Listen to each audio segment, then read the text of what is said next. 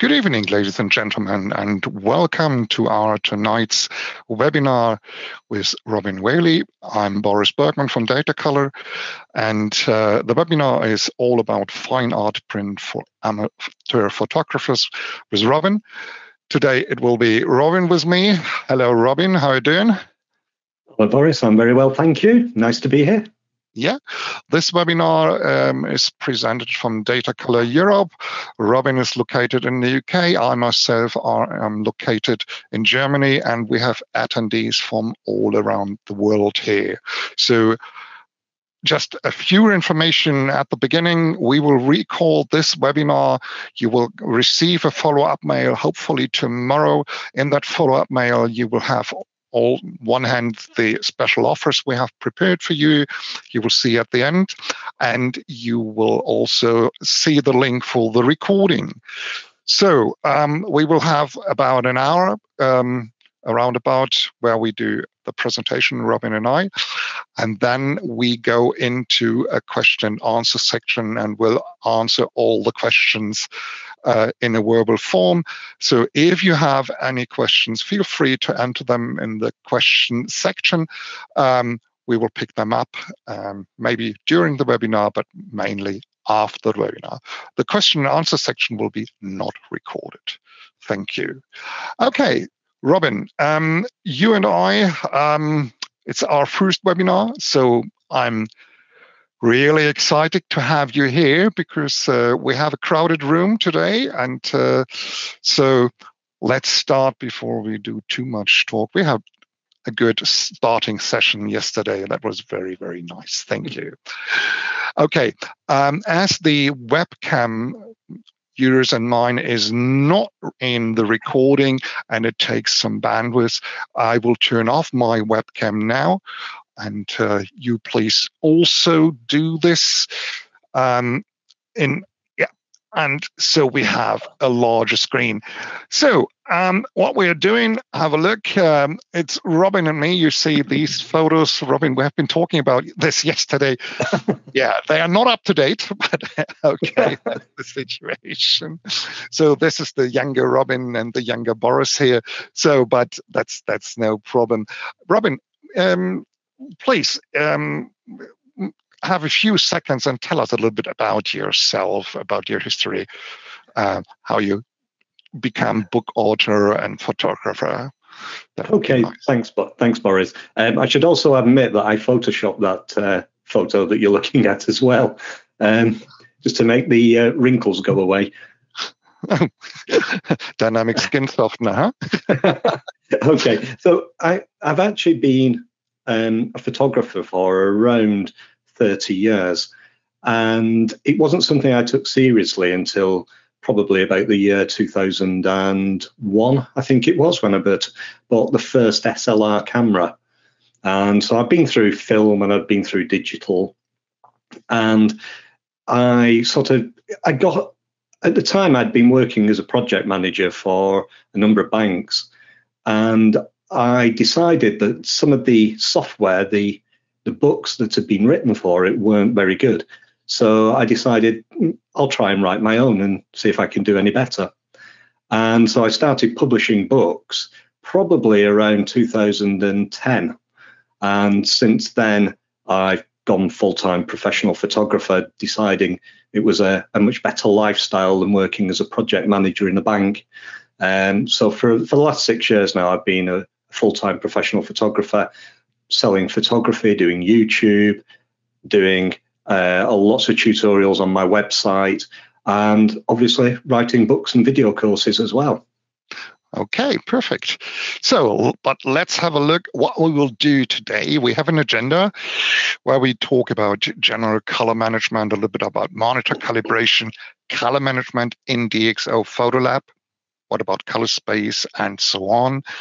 And at the end, we will have an outlook, but very brief, for our next webinar that will take place on April 16th, same time, where it's exporting and printing images with DxO PhotoLab, so that we have a little outlook for what will come next. And We have arranged, Robin and I, and that means at this point, Robin will take over and share his screen with us. Therefore, I will promote you to be moderator so that you can share your screen with us, please, because it's your turn now. Okay, thank you very much, Boris, for the introduction. Could I actually, rather than just dive into the presentation now, could we just start with a very quick poll to find out who's already printing their photography this evening? So we will do this. So let's have it in here. So for all of you, please just let us give us a little feedback, and by selecting the option if you print your images, because then we will have a few more questions to come, because this will allow Robin and me later on to tailor our presentation a little bit to your needs, and I will share the results within a few seconds. So more than 80% of you much more have voted now, so I will close this vote and share the results. Robin, you see 64% use their own printer, 32% use a PhotoLab or online printing, and 15% are not printing yet, as you had the option to vote more than one. You will see it's up a little bit above 100. So that's okay. So please, Robin, continue. Oh, yep. Thank you very much for that. And thank you, everyone, for just voting on the poll.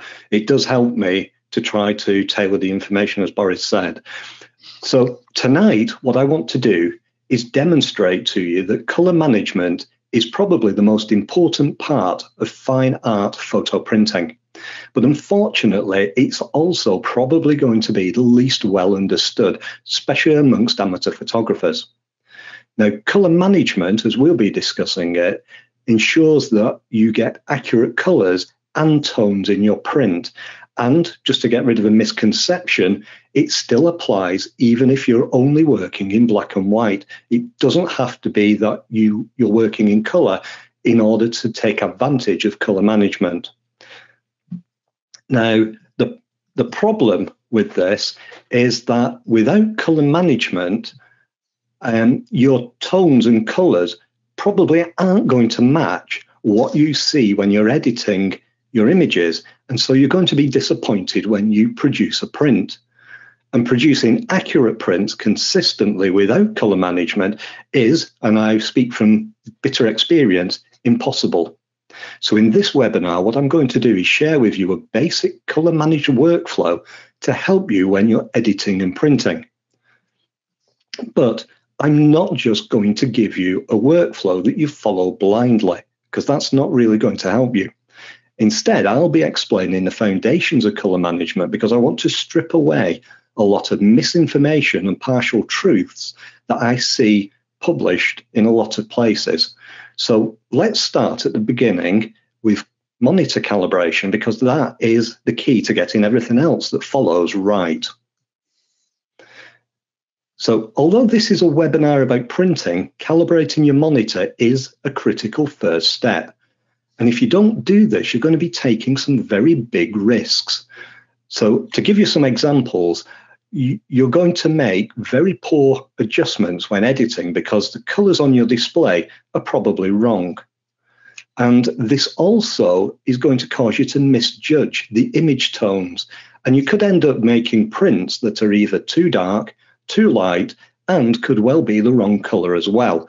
And you can even lose detail in the image as a result of not having color management properly embedded in your workflow. And worse still, if there is a problem somewhere in your printing workflow, you're unlikely to be able to identify it because your monitor isn't calibrated. And color management brings a consistency and predictability to your editing. But just to get rid of another misconception, a correctly calibrated monitor doesn't guarantee that your image is going to display correctly on another monitor for reasons we'll be discussing very shortly. Now, what I'd like to do is give you an example of one of my early printing disasters.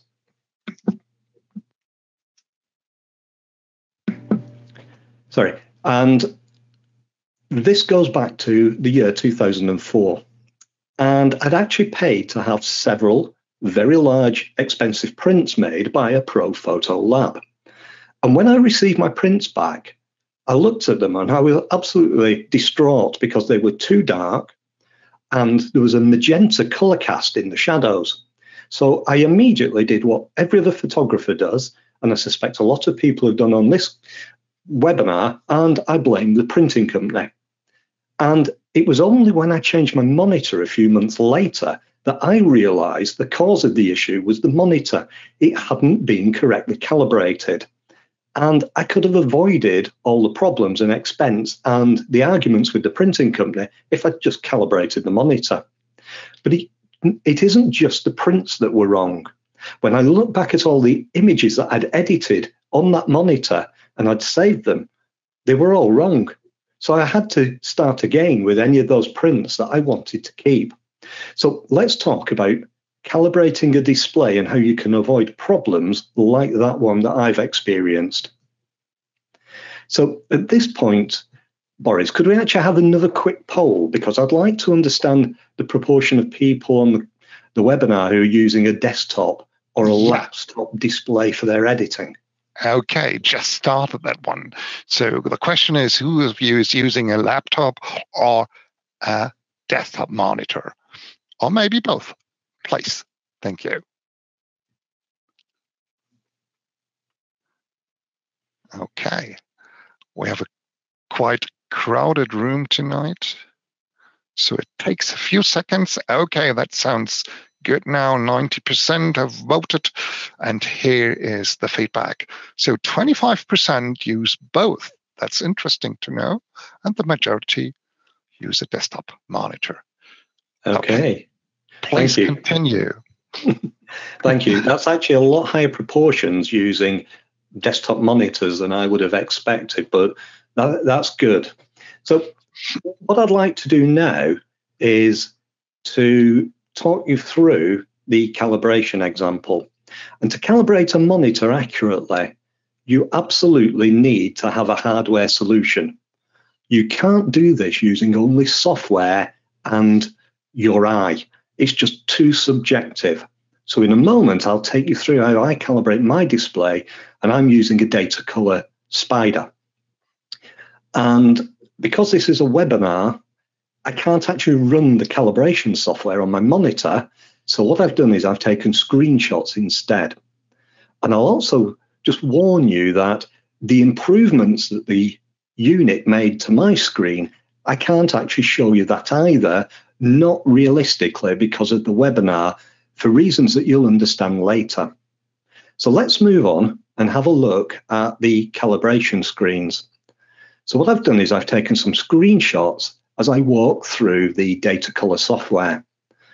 And the first one gives me a choice of what do I want to do when I open the software. Do I want to calibrate my displays, or do I want to soft proof an image? And we'll be talking about soft proofing a little later on, and also in the next webinar.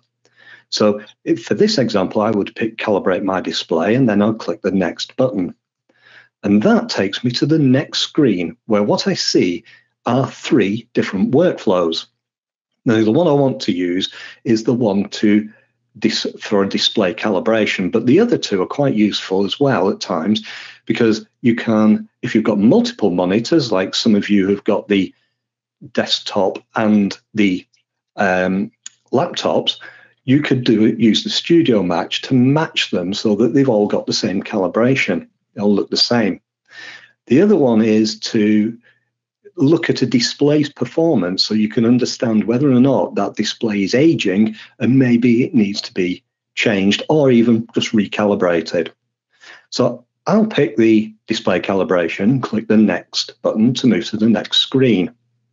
And this is where I'm going to set up the display settings that I want to use and also the calibration settings. So the next screen tells the software a little bit about the display that I'm using. So if you've got multiple displays, as I have, you can pick here that you want to, which of the screens you want to calibrate. And also whether or not it's actually just a desktop, or you can also do all-in-one laptop and also projector calibration here.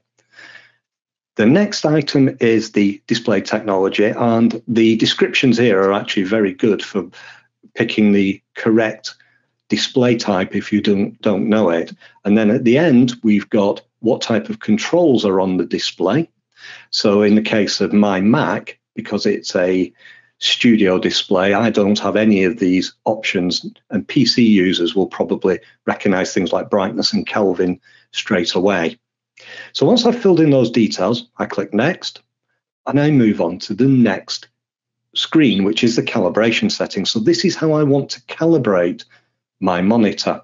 And as you can see, I'm doing a full calibration here. And then I've got some basic settings. So things like the gamma settings, so how bright is it? But we also have the white point, which I've got set to 6,500 Kelvin, and also the brightness in terms of looms. And I've just gone for the recommended settings on all of them, and it works very well. The other thing that's very useful here is that I've got a room light analysis. So I've got that turned on, and what it does is the calibration unit will measure the light falling on my screen, because that can affect how I perceive the colors and brightness of it. And so it will measure that and set the brightness level accordingly. Once I've filled in my settings, I just click the next button. And this is the point where I start to place my spider onto the display. And there's even a little template here which shows where to place it. After that, we get the colored screens. So it will display a series of red, green, blue, gray screens, and it will measure the colors that are being displayed. And the reason it's measuring it is it's trying to work out, is there any variation in the screen to what should be displayed? And it will use that information to generate what we call a display profile. The next screen, which is when it's finished this, is where we can actually save our profile. So we can name it, save it, and that will also install it into our computer system so that that's then the default display. And we also have a scheduler here, so I can set to recalibrate my display regularly, because over time, and when you've got a lot of use of a monitor, you'll find that the settings drift on it, and that can cause perhaps a shift in brightness or a shift in the color tint. So I set mine up to actually recalibrate on a monthly basis. Once I've done that, I'm through to a screen where I can see a chart here, test chart, and this allows me to see the calibration results, comparing it against my uncalibrated screen. And this is unfortunately what I can't show you. There is, though, another screen here which shows the performance of my monitor. So let me just zoom in on that, because I want to just show you part of it. If you notice here on this chart, what we've got is a small blue triangle inside a red triangle. The blue triangle is what we call the sRGB color space, and I'll be talking more about these shortly. The red triangle is actually my monitor's color space. And what it shows me is that my monitor is completely enclosing the sRGB color space. So my monitor can display 100% of sRGB. You can also see how it performs against other color spaces like Adobe RGB. And again, my monitor, when I checked it, gives me 87% of Adobe RGB. Now, we'll be coming back to talk about these in a minute because they're really important.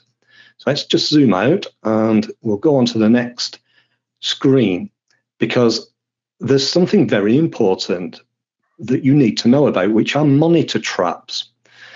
And as technology is advancing, our computer systems are getting smarter and smarter. And unfortunately, they're a little bit too smart sometimes for what we want.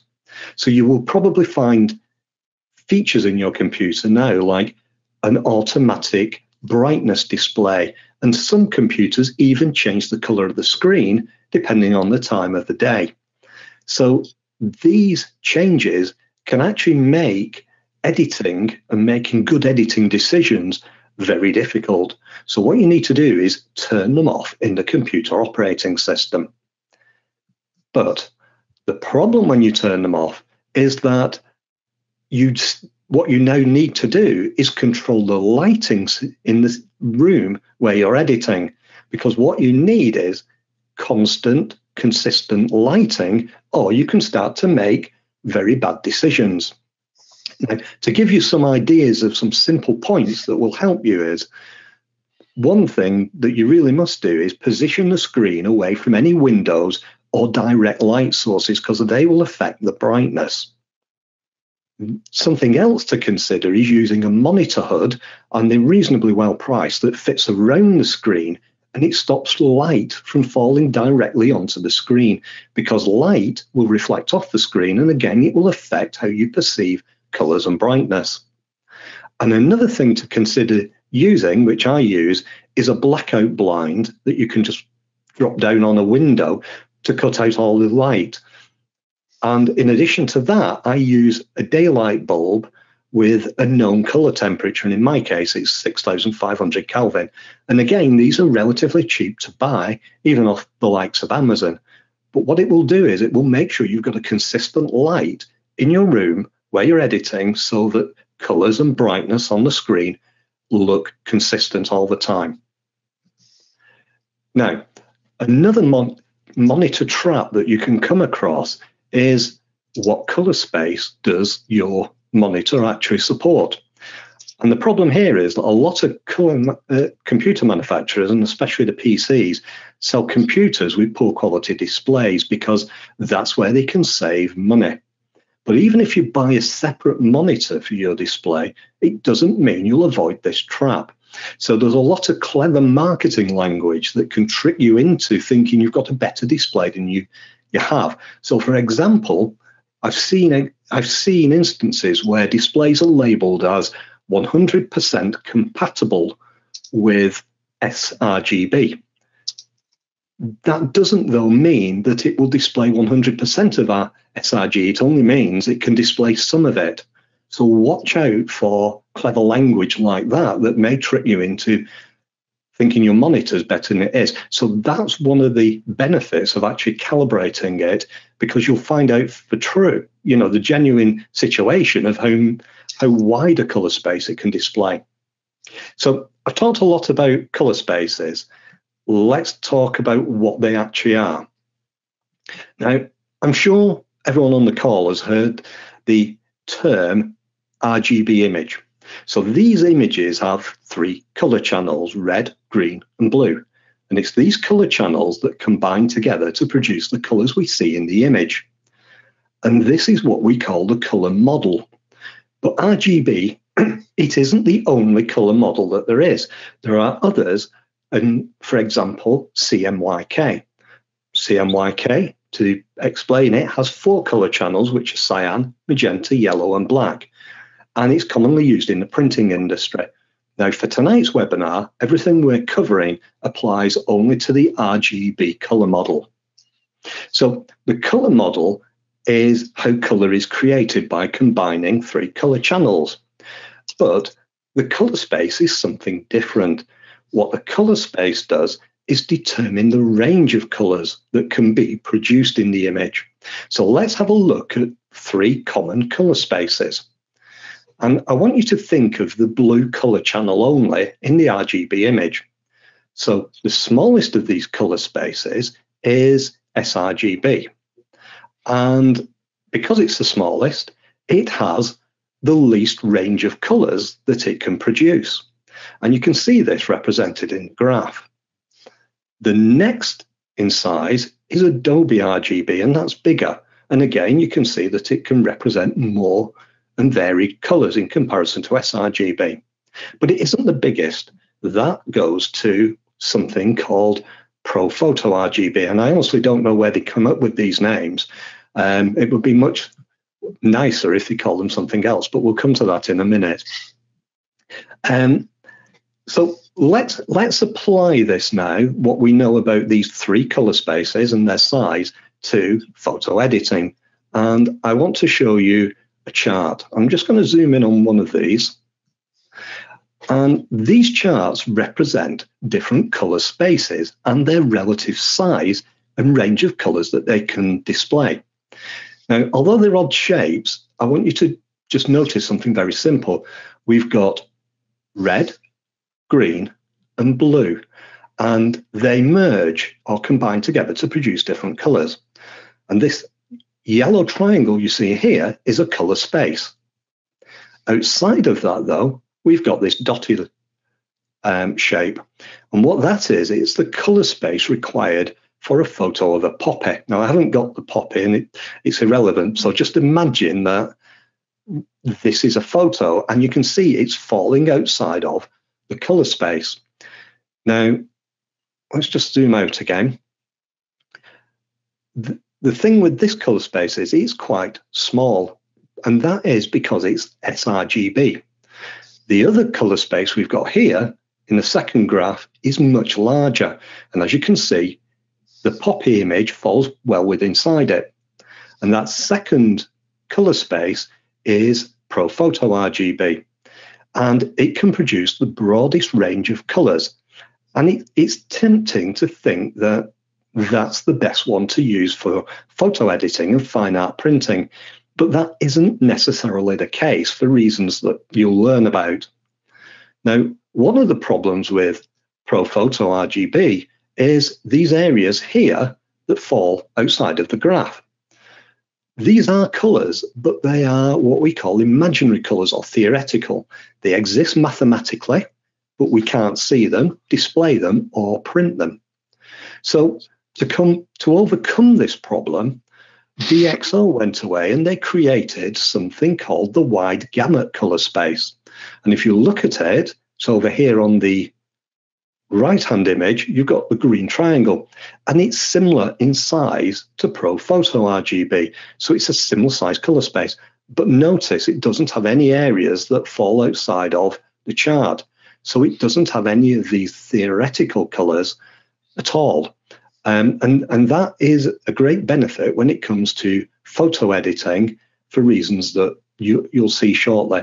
Now, at this stage, what I would like to do is switch to using the DxO PhotoLab software, because I want to show you where to find the color space settings in that. So if you bear with me a moment, I'm just going to pause my display. And I'm going to switch now to PhotoLab. And I will re-enable the display. Hopefully that's all showing up fine now.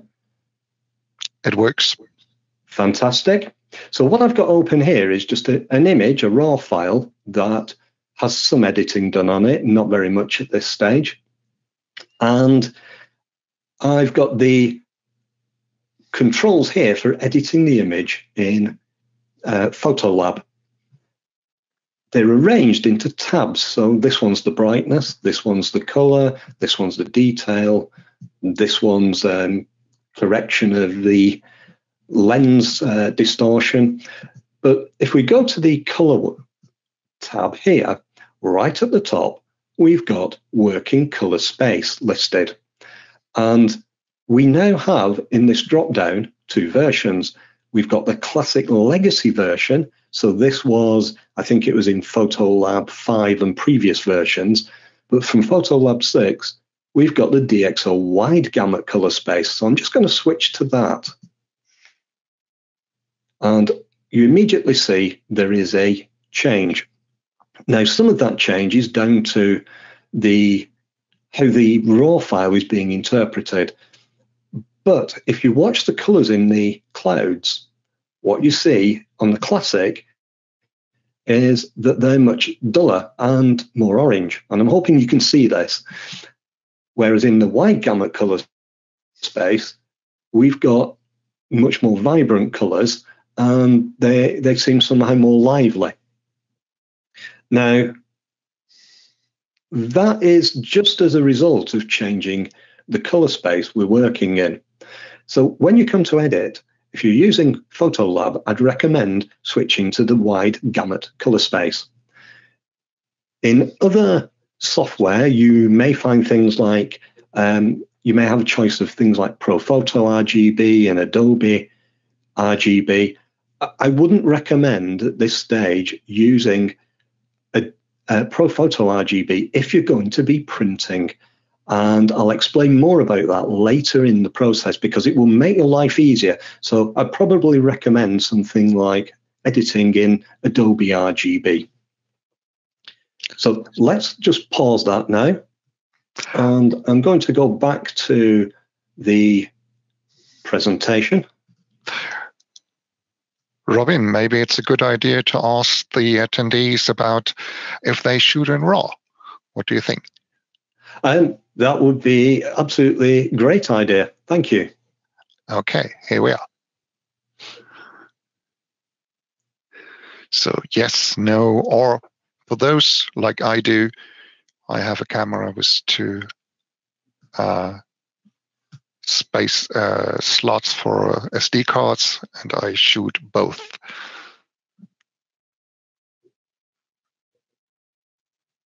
Okay, thank you. I will share the results with you, and you will see a majority of 3% says, no, I don't shoot in RAW, and almost 70% say, yes, shoot in RAW. Perfect. Thank you. That's very helpful. So in terms of then the color spaces, what I was just describing is something called a gamut problem. And sorry, if you bear with me a moment, there's too many things on my screen. We've got something called a gamut problem. So what I would like you to do is think of a desktop home printer or one at a PhotoLab. Now, these printers can reproduce a limited set of colors, and we call this set of colors their gamut, and each printer is different. But it's not, Robin, and it's not only the printer. Think about you using high gloss paper, and tomorrow you use a matte paper, which could be for, think about black and white prints of portrait of elderly people can be great having this on a matte paper. And but of course, the paper has an impact as well. So that comes still on top. That's right. So yeah, as you say, every printer, paper, and even the type of ink can actually combine to affect this gamut of what can be produced. And the thing is that although each paper and combination has a unique gamut, most of them are not much bigger than the sRGB color space that we've been talking about as being very small.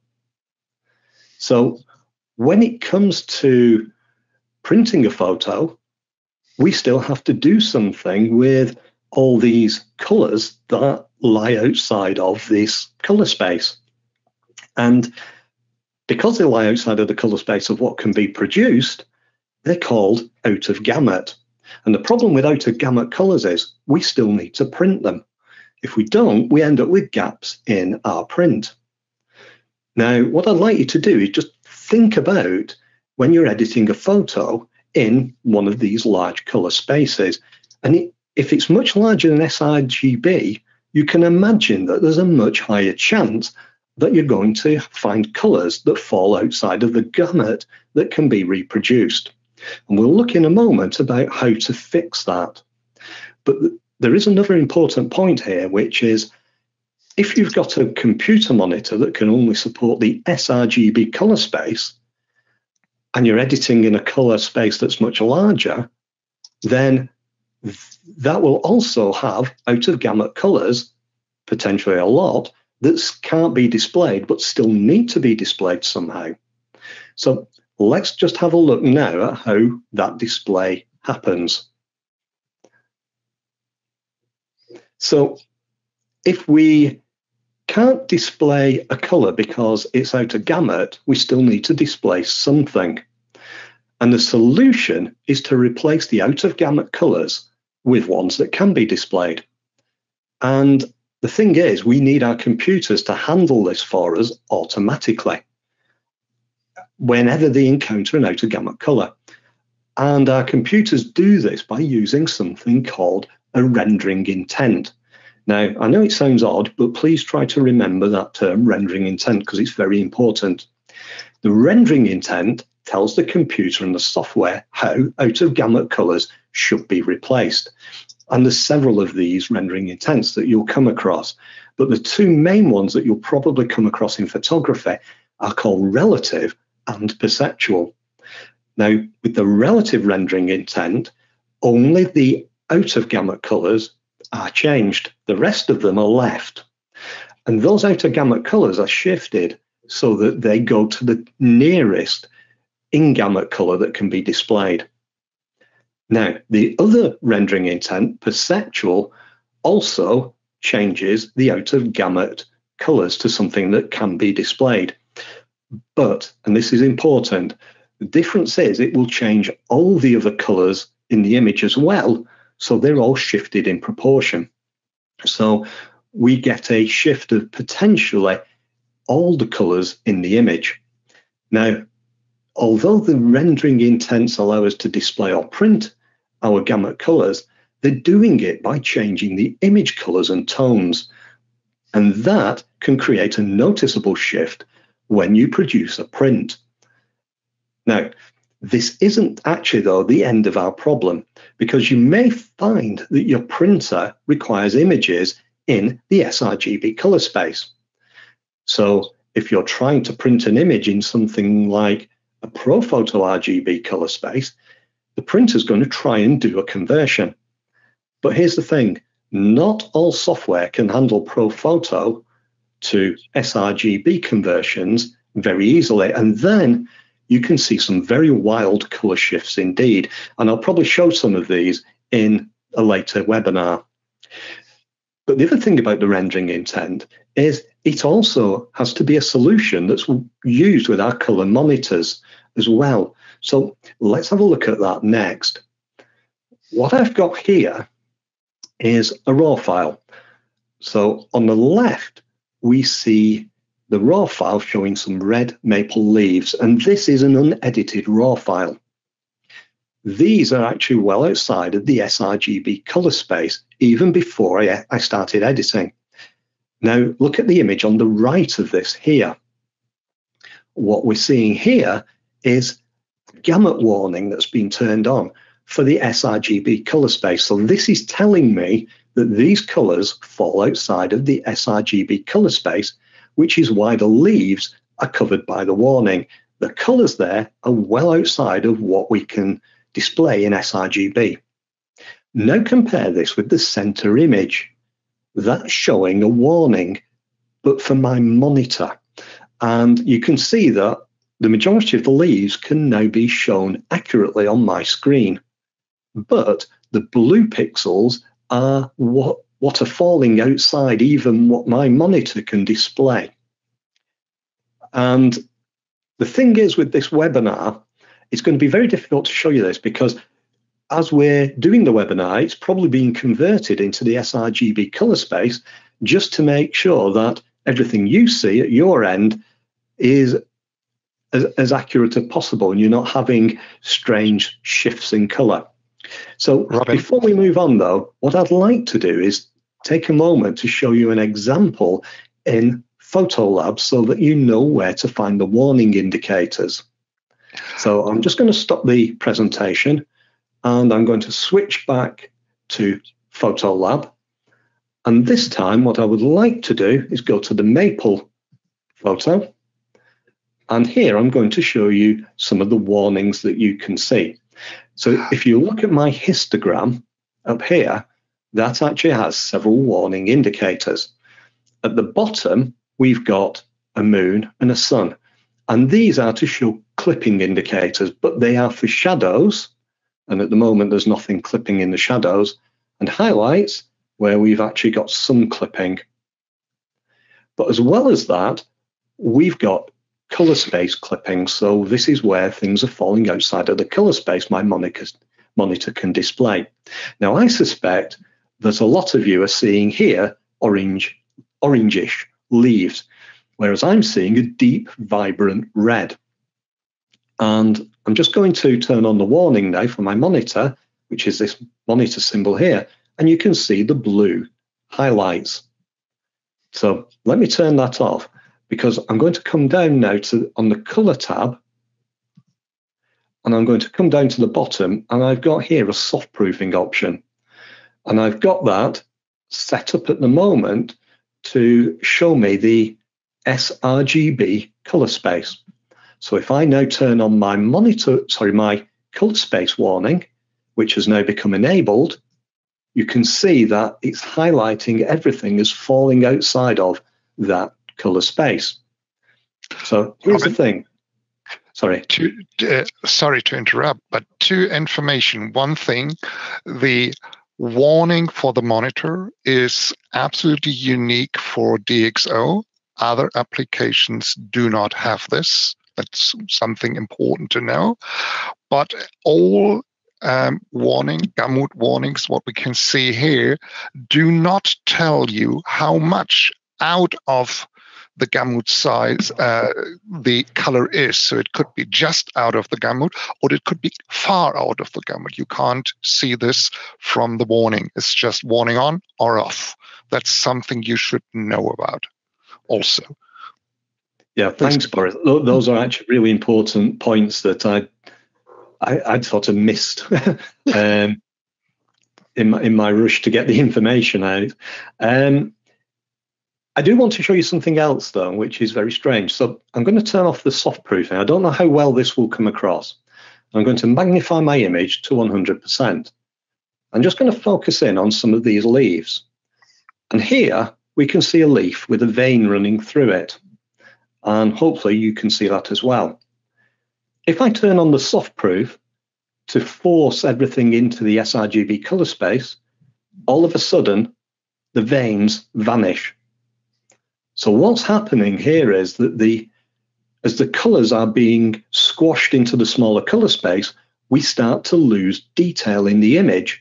And that can actually be critical in producing a fine art print. So it's something, again, to just watch out for. So I'm just going to minimize that now and switch back to the presentation. Here we go. And I want to now talk about something called bit depth. Because again, this is something where there's a lot of misinformation goes around. And I'm sure a lot of you on this call will have heard of something called bit depth and the idea of an 8-bit image or a 16-bit image. But what does the bit depth actually do? We've already found out we've got a color model with red, green, and blue color channels, and we've got a color space that dictates the range of colors. Well, the bit depth actually determines the number of different colors that could possibly be represented in an image.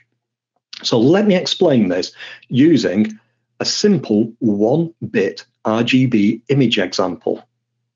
Now, I'm sure a lot of you know that computers use binary and are based on the binary number system. Now, in binary, a number can be represented by 0 or 1. So if we've got a 1-bit binary number, it has a single digit, and that digit can be either 0 or 1. So we have two possible values. But as this is an RGB image, it has 3 color channels, and it means that each of these color channels can produce 2 possible colors, but they combine to produce the color we see. So in a 1-bit image, each color value can produce 2 colors, and that means we've got 2 times 2 times 2, or 8 possible colors that we can represent in a 1-bit image. So hopefully everyone's followed that.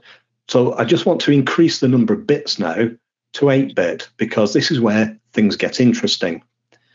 In an 8-bit number, we can represent 2 to the power of 8, because there's 8 possible digits in the number. So there are 256 possible values. But as there are 3 color channels, each of those can produce 256 colors. When you combine them, 256 times 256 times 256, you've got a possible 16.7 million colors that an 8-bit image can display. But we don't want to stop there. Let's go to a 16-bit image. When we've got 16 bits, we've got 16 digits now. And that means we can produce 65,536 possible numbers with a 16-bit image. And in that image, we've got 3 color channels. So if you multiply that number by itself 3 times, you end up with 2.814 times 10 to the power of 14, or about 281 trillion possible colors in a 16-bit image. So let's now talk about what that means for us by summarizing it and why it's important for printing. Well, what we've covered is that the color space determines the possible colors in the image, while the bit depth controls the number of colors that can be reproduced.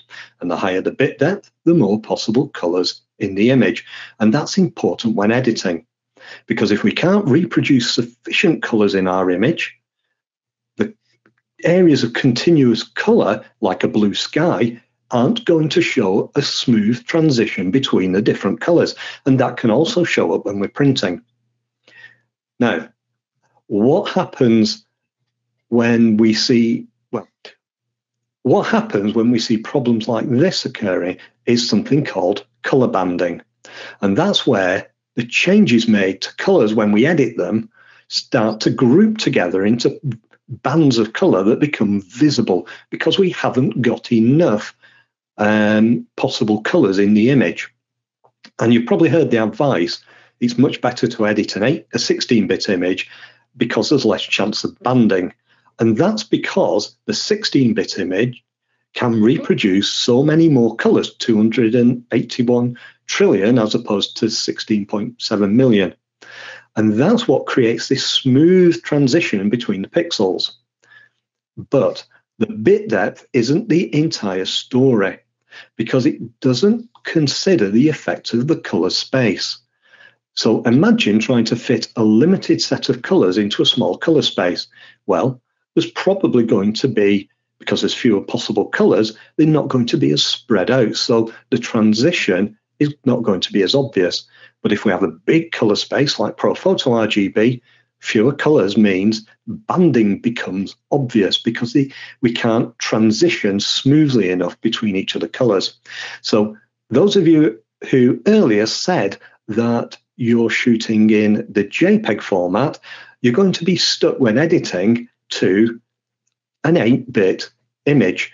And that could mean that you cause color banding to occur if you produce a lot of editing. So I've tried to produce here a color banding example. I don't know how well it's going to come across because of the video compression, but let's try this. So example 1 here is the original raw file without any editing applied to it.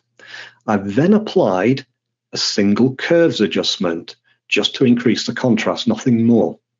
So in example 2, what we've got is the adjustment was done in the ProPhoto RGB color space, and I'm starting to see banding occur.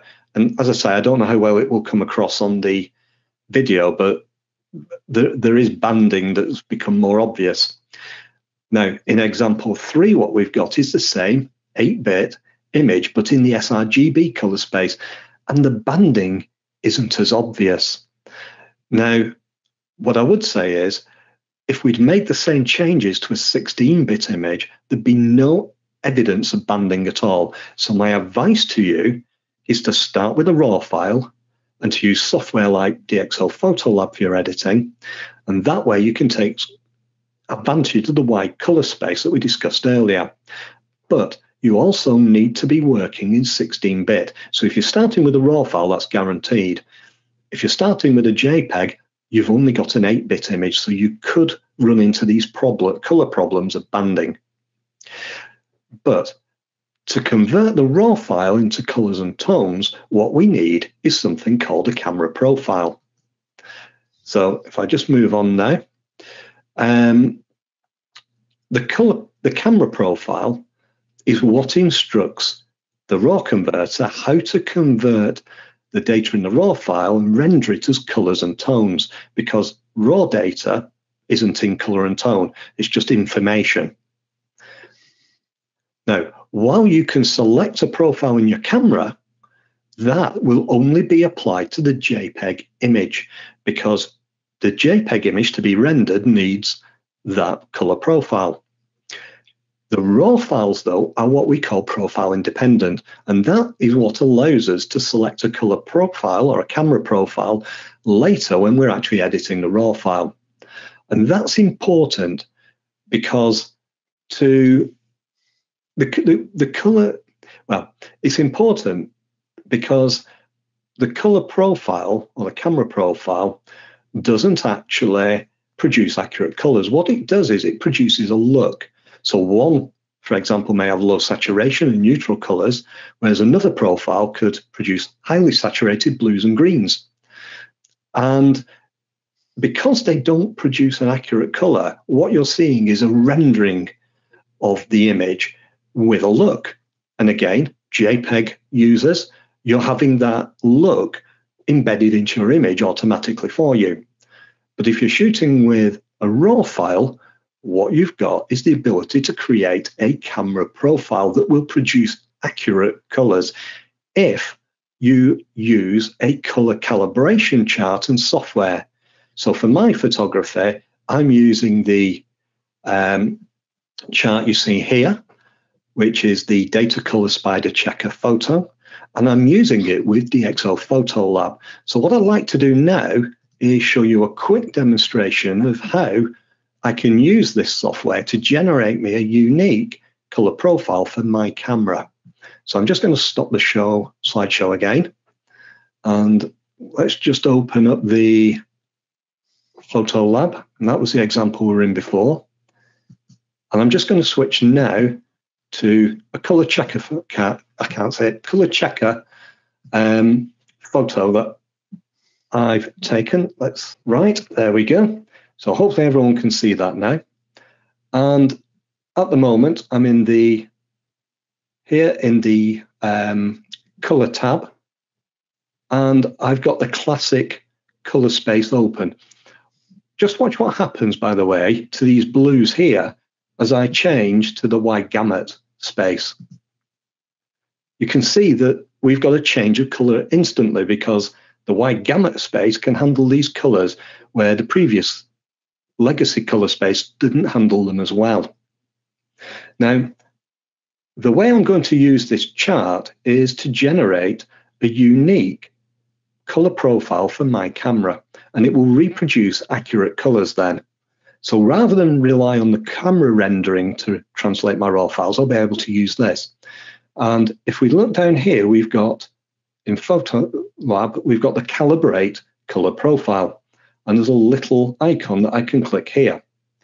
When I've clicked that, what it opens is a space where I can pick the color chart I'm using, like it's a color checker photo. There's even an option to do something called rotate and set the white balance, but I'll just show you what you do. So I click on one corner and I can drag out my chart design, and that's when you can actually rotate the image if you need to. And then you can grab the corners of this and just move them onto the corners of the chart like that. And once you've got it accurately lined up, you can just click. And now I can name the chart, the profile, and I'll just call this one demo and save it. And now we see the profile applied to my chart so that the colors are accurate. So I'm just going to close that checker, and I'll just show you the difference between the display the profile, the uncalibrated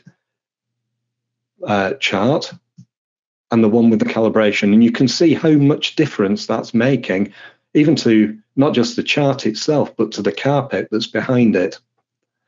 And that's how we can actually generate accurate color profiles for our cameras using DxO PhotoLab and the Datacolor Spider Checker. So just let's minimize that again and switch back to the... Shall I just take over for a second? If you could, I'm having a little bit of a problem. No problem at all. 1 second. This was the last slide, and I'd like to show you a little bit about the Spider Checker family from Datacolor. You see the Spider Checker photo here, the newest one. One information, the Spider Checker photo is available in the US in a different case. The case has a different shape, that's all. The cards are identical. The cards are interchangeable. For those who have a Spider Checker video, we will have next month the replacement cards. So that means you can create your own set to do video and the regular Spider Checker photo. Then we have the good old Spider Checker that's more than 12 years in the market now. And if you take just the right side, it's the Spider Checker 24, you see. And what is new, that what we have just seen, that you can do your profiles in DxO PhotoLab 7 directly. There's a native support. So what you have is you have the cover. If it's shaped or non-shaped, doesn't matter. You see, the content is identical, where you have an extreme dark black matte paper.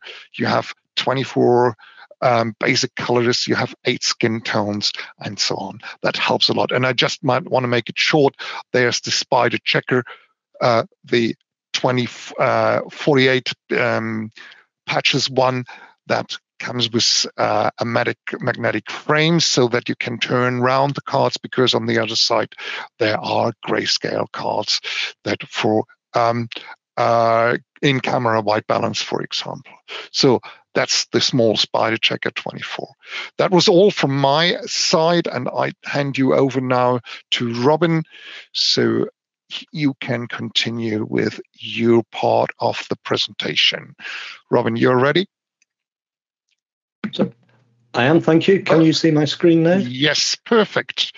Fantastic. It's worked this time. Right, so what I want to do now is talk a little bit about paper selection and profiling, because this is very important for making an accurate fine art print.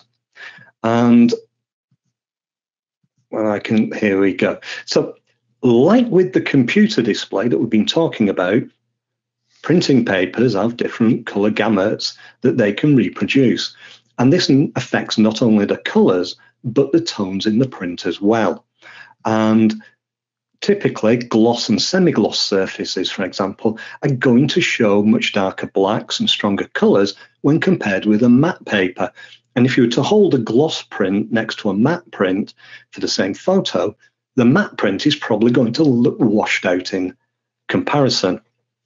But gloss prints are not necessarily good for some subjects, whereas matte prints are.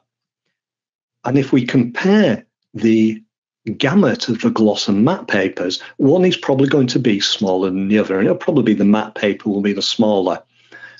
But typically, both of these are going to be smaller than a wide color space, like wide gamut, that we might use for editing.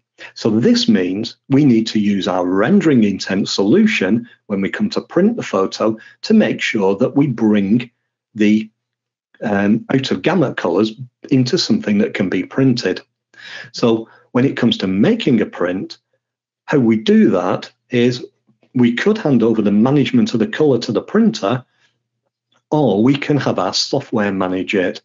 And that's often the better option, but I'll go into more of that on the next webinar. But to make a print that's accurate and has accurate colors, we first need to profile our paper, because the profile controls how the colors are translated into the print colors. And to produce an accurate print, I would actually recommend, for reasons you'll see in the next slide, using a custom profile. So I create my custom profiles with a Datacolor Spider print unit. And again, I'll show that in the next webinar. And it works by analyzing color charts that are printed out, and then it measures the colors in that chart and generates a profile that instructs the printer how to match what the colours should be. Now, the thing is, before you can even generate a paper profile, you need to choose a paper.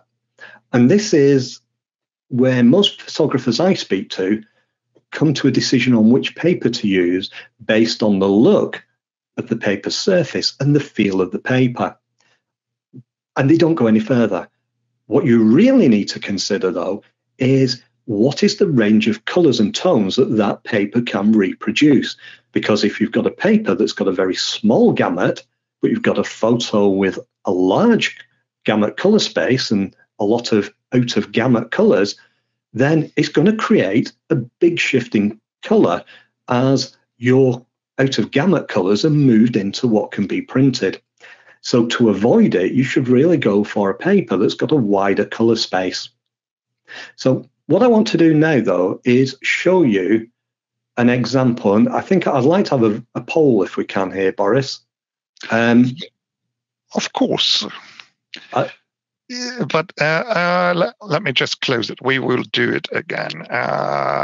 Sorry. Show your prints first, please. Oh, that's okay. Sorry, I'm confusing things. What I've done here is I've actually taken a photo and I've reproduced it 3 times on different exhibition quality matte papers. And all of these matte papers have been made by the same manufacturer, and they're very well respected.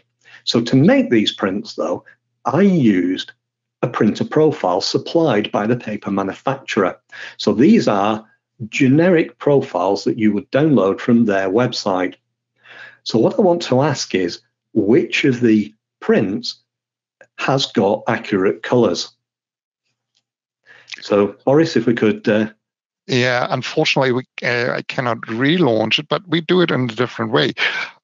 For those who say the number 1 is the best, please, there's a function to raise your hand. Please raise your hand now, and we can see this in the attendee list. Please, just raise your hand. Okay, I see. You see them in the attendee list. That's quite, I would say around 15%. Okay, drop your hands, please. I will do it now. And for those who say print number 2 is the best and has the correct colors, please raise your hand now again, please. Okay, that looks a little bit more. Yeah, I would say something about 20%. Okay, I'll drop your hands, and now please raise your hand for the number 3 if you say that's the correct one. And we will have another question for you to come, because that's, I would say, 25%, something about that. Okay. And now the last question, which we have not told you before, is who of you think that none of the print has the correct color? Please raise your hand now. Oh, good. That's now a little bit more. So I would say something about 30%. I have to guess it now. But Robin, it's on you. To come with the right information, please. Right, thank you. Right, so for everyone who said that none of the prints are accurate, you're correct. The nearest print is print 3, but the sky's still too dark, the foreground's too saturated, and it still doesn't look like the original image. And the point I wanted to highlight with this exercise is that these are the generic paper profiles that I downloaded from the manufacturer's website, and they should be right. Yet, these 3 out of a test pack of about, I think it was 10 papers, these 3 were all incorrect and produced variations of colour. So if a paper manufacturer can get it wrong, anyone can get it wrong. But think about this. You've possibly bought a box of paper and you've gone to the manufacturer's website, you download the profile and start printing, and it doesn't look accurate. So you would immediately blame something else in your workflow as being the problem. You wouldn't necessarily blame the printer profile supplied by the manufacturer. Yet, in 30% of the profiles that I downloaded were wrong. So it is very easy to get profiles that are incorrect. And this is why I recommend actually generating your own profiles if you're taking printing seriously. If you just want to produce prints to put on your wall at home and you're not bothered too much about the color, then the generic profiles may be fine. But if you want to do something a bit more serious, possibly enter competitions, then you really should be looking at a custom profile to make sure you get an accurate print color. So at this point, what I'd like to do now is just talk very quickly about soft proofing and give you an introduction to that. And it's set the scene for the next webinar. So soft proofing is what lets us visualize an image as if it's been printed on a certain paper. And it does this by using the printer profile that we've just been talking about. And this is what allows us to understand how different photos will look when printed, but without needing to make the print. And once we've done that, we can actually choose a suitable paper using the soft proofing method in order to then make a test print. But soft proofing can also help us understand something else, which is how the different rendering intents that we've talked about, perceptual or relative, how those will affect the colors in the print when it comes to be made.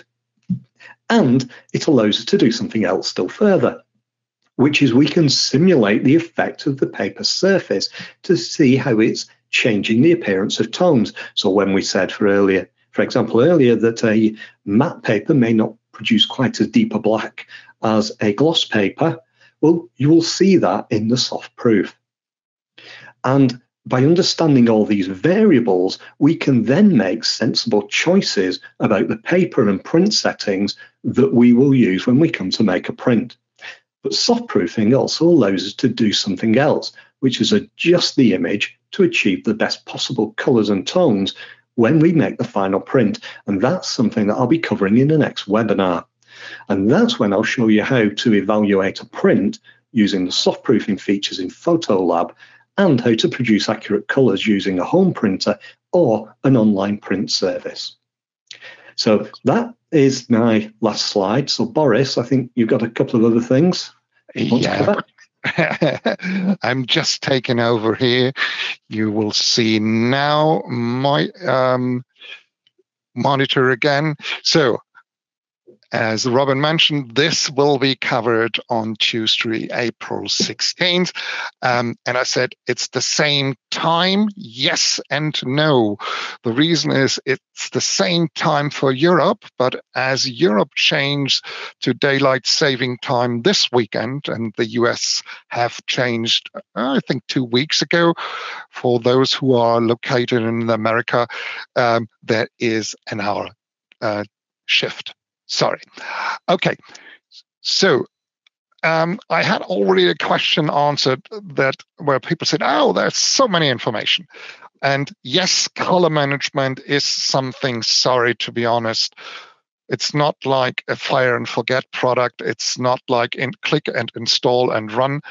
It's like a little bit like photography. You have to know a little bit about the background. And as this background is something, you don't do color management every day. You do it today, you will do it in a few weeks, in a few months. So you have a lot of time to forget about all this stuff because you're not using it. It's not your primary aim to understand color management, but unfortunately you have to do a little bit. So that's the reason why we created a so-called Spider ebook, 6 chapters of color management from a photographer's and videographer's perspective. It's also explaining our products in combination. And the good thing, it's free of charge. You just go to the link mentioned at the bottom of that page, and then you can read this, download this, and you can read this like a book. And as it is a PDF, you can search it so you have an external reference. For example, if it's Friday night and you have a question and nobody at tech support is available any longer, so you have your external reference and information, background information. Please take advantage. Okay, this, as I mentioned, tech support. You can reach tech support via our website. We have a free phone support in Europe. It's 00800 700 870. In the US, it's 800 554 8688. And you can go to our website, go to the support section, and just say product support. Whenever you submit a ticket, you will also automatically get the information from the FAQ, what is maybe answering your question already. And this brings us to our last slide, because we have taken some overtime. I hope this was okay for you, and I will say thank you and stop the recording, and we go into the question and answer section now.